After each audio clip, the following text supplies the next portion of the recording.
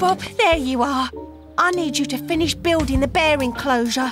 The new bear is arriving next week. Don't worry, Jenny. We'll have it finished long before then.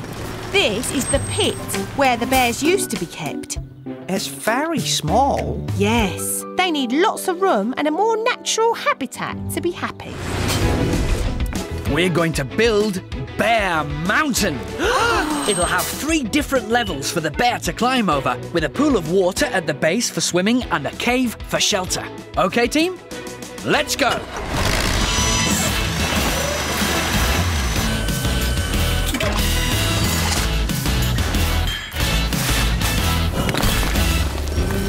Wow! It's beginning to look like a real mountain. Scoop, you're in charge. Thanks, Bob. Just add some more rocks and soil to the top layer, but don't pile it up too high. OK, Bob. I think we should make it taller. Then it will be super impressive. We mustn't build it too high, Scoop. It's a mountain. It has to be high. Bob! Bob! What's wrong, Jenny? It's the bear. It's arriving today. What are we going to do?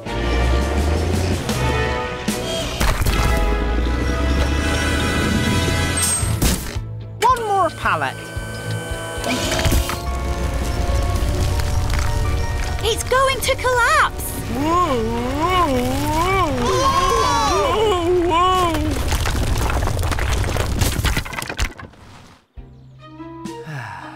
I'm so sorry, Bob. I just wanted to give the big, fierce mountain bear a big, tall mountain to live on so that it would be happy. I hope you have a backup plan, Bob. If we use shingle and concrete as the base, instead of shingle and soil, we could build 4 different levels instead of 3.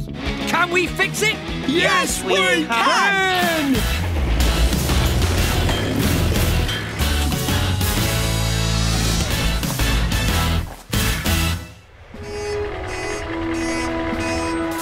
Would you do the honours, Lofty? Righto, Bob.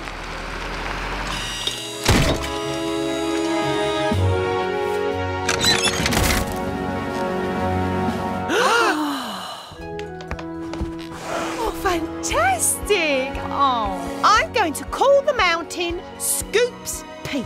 Really?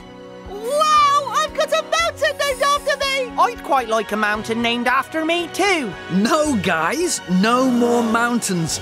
Ever. Aww. Bob the Builder, can we build it? Bob the Builder, yes we can! Scoop, Muck and Lofty and 2x2. Leo and Wendy join the crew. Bob and the team have so much fun.